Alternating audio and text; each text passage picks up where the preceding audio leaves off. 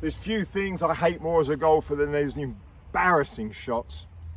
You know how it feels. You just wish that that divot was big enough that you could disappear in it. It is so embarrassing. Now, here's the interesting thing.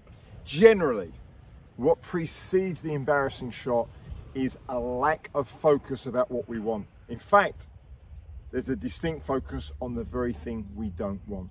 And that's the basis of this little advice I'd like to give you here now, is to help you to get your focus back to something that's going to be useful to you. Now, it'd be very easy to say, well, I got distracted. My focus was very much on don't mess up, don't hit it in the bunker. And of course, that's exactly what happens. Now, some of you may well be able to just simply say, well, I'll focus on what I do want. I'll focus on the shot flying nicely over the bunker next to the flag. I'll focus on having a lovely swing, finishing nice in my finish position. Great if you can do that, fantastic. If it works for you, go ahead and do it, because there's no doubt that's going to work. For some of you, and this could be relevant for any of you anyway, for some of you, you'll feel that you'll get very distracted. Your mind becomes very busy. You simply cannot control your focus. And so what I'm going to do here is give you a quick bit of advice for something you can do. It's a simple exercise. I call it the 1-2 exercise. It really came from Timothy Galway's Inner Game of Golf. And all you simply do is you focus on the club head that is swinging.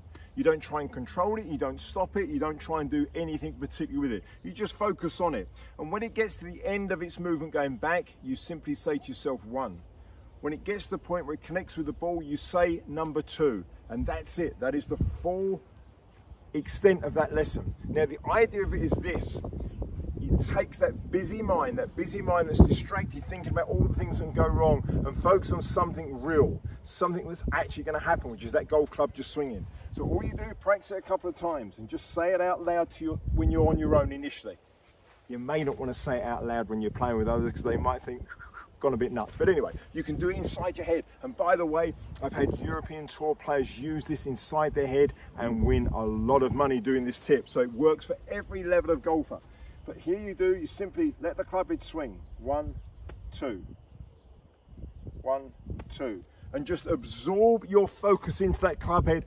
Stop worrying about everything else. Just focus on that. Don't worry if the shot goes too far, too short.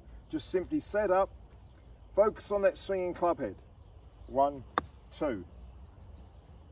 Wasn't the best shot actually, but it's on the green, not too far away from the flag. You see, I managed to block out enough other focus on that swinging club head. I had a reference point, 1 when it finished going back, 2 when it struck the ball. That was enough to keep my mind attentive to that one thing, which meant my mind was not thinking about the things I didn't want it to do. It can apply to every area of the game, this from putting all the way through to driving. So if you find yourself getting caught up on some embarrassing shots sometimes that really upset you, you'll probably find preceding that, you was focusing on the things you didn't want to do. So if your mind feels busy, try that technique, and I promise you, you'll get some great results.